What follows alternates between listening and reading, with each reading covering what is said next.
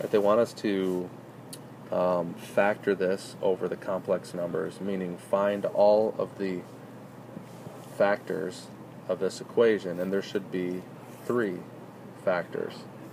That's what we're eventually going to try to get to. Alright, they're actually encouraging us to use a graphing calculator, and that's good because what we can find with our graphing calculator is we could find one of our zeros is right here at 7. Actually, I think it was going this way. Well, let's see. No, it would be going down. It would be going this way. Like that.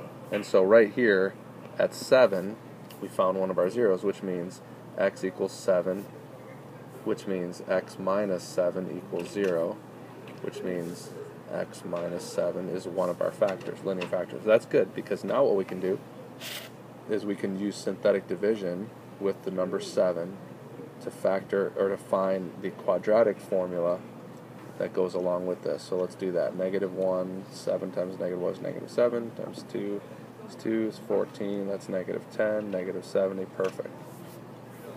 So we see that -1x squared plus 2x minus 10 is our other factor. So that's what these two things multiply to right here.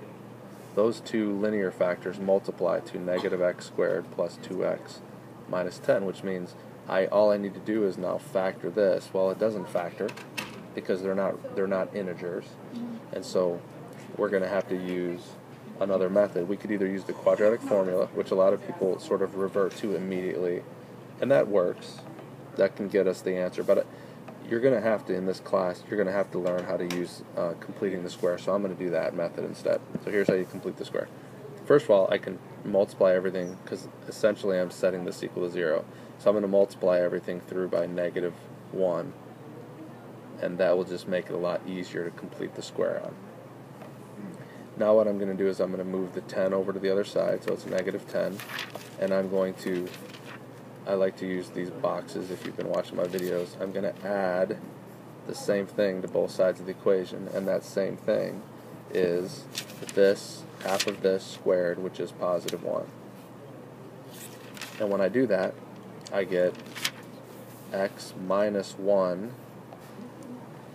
I get x minus 1 squared. That's what this right here, that's a perfect square trinomial. That's why it's called completing the square, because we've turned this into, we went from 2 separate x terms, which are not like terms, to one single x term, which now we can just solve this equation by isolating the variable. The square root of -9 is 3i, plus or minus 3i, I'm sorry, and then add 1 to both sides. So 1 plus or minus 3i.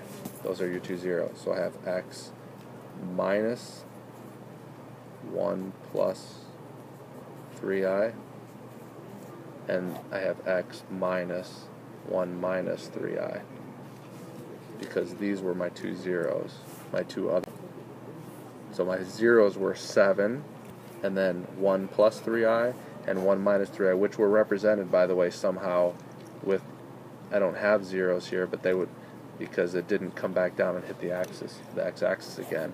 This means that 2 of my zeros were complex, because it didn't come back and hit the x-axis anywhere. So that's how I factor that polynomial over the complex numbers.